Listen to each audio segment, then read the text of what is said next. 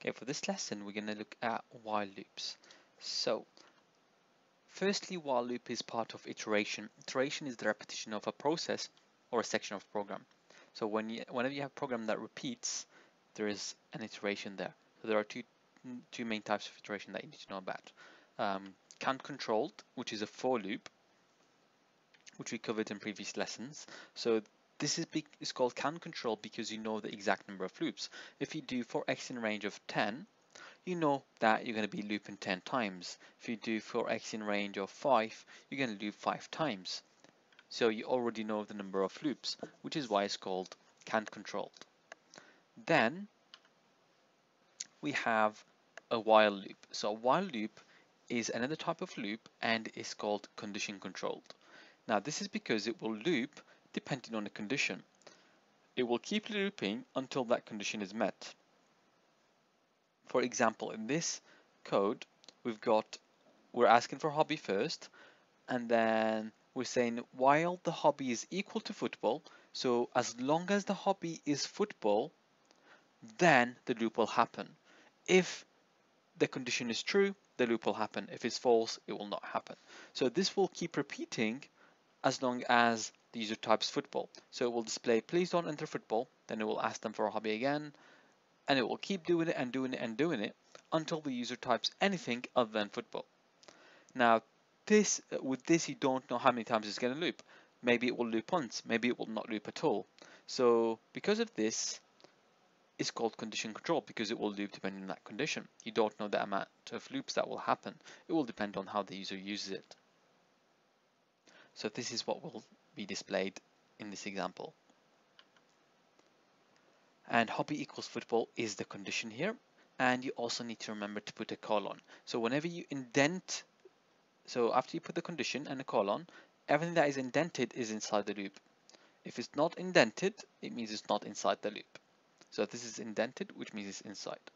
Here is a flowchart of a simple while loop. So you start and then you've got a condition. If the condition is true, you will do the task and the loop will start.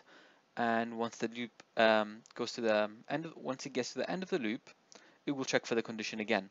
If that condition is still true, it will keep looping and loop and loop and loop. It will only stop until that condition becomes false.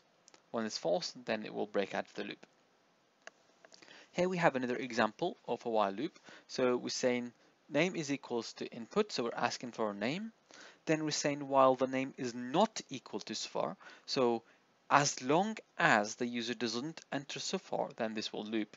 So if the user enters any name, it will keep asking the question. It will only break until the user enters so far. When that happens, this condition becomes false. Once the condition becomes false, it will display you are correct. Now you can see the last line, you are correct, is not indented, which means that it's not inside the loop. So you are correct will only happen once.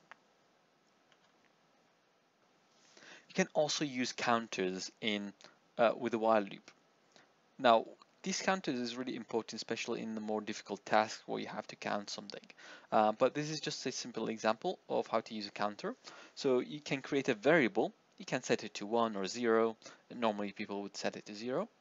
Then you would count it. So you'll create a condition that will keep looping until that counter becomes false. So we're saying while the total is less than 5, so this is the condition. As long as the total is less than 5, then the loop will happen. So what will happen is that first the total is 0. So we'll print total, which is 0. Then total is equal to total plus 1. This code will increase or increment the total by 1. Then it will go to the start of the loop. It will check while total, which is now 1, not 0, is less than 5. Yes, true. So you do the loop again and again and again until it reaches 4.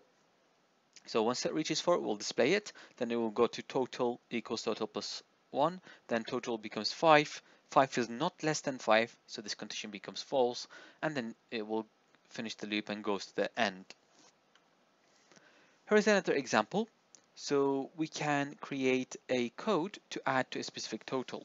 So firstly, we set the total to 0. Then we're saying while total is less than or equal to 100, then we do the loop. So what will happen here is number is equal to int and then input. So we're asking the user for a number. Then we're adding that number to the total. For example, if you look here at the bottom in that code, which has been run, it says enter a number, we got 10. Then enter a number, we got 40. So 40 is then added to the total, which is 10. Then it says enter a number, 48. Now the total is 98. Then enter number 5, total is 103. Now once the total becomes is above 100, then that's when the condition becomes false and this loop will break. So this condition on line 2 will become false, and then it will break the loop. And then we have another example here. So we've got a variable that we can set to true. So true or false, this is a Boolean data type. So we've got a variable and I've set it to true.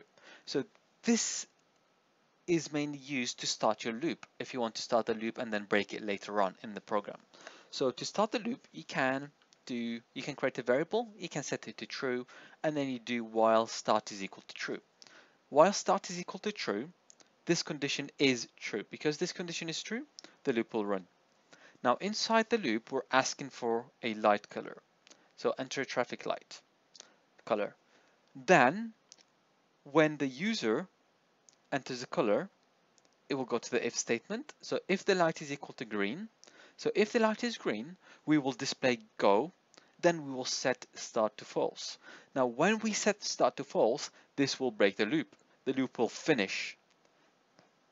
But if it doesn't go to this if statement, so if they don't pick green, it will go to the else.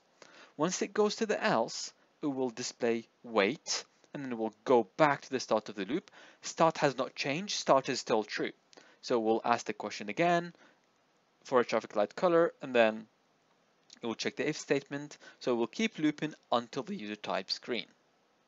And then it will display go, and then it will set start to false, which breaks the loop.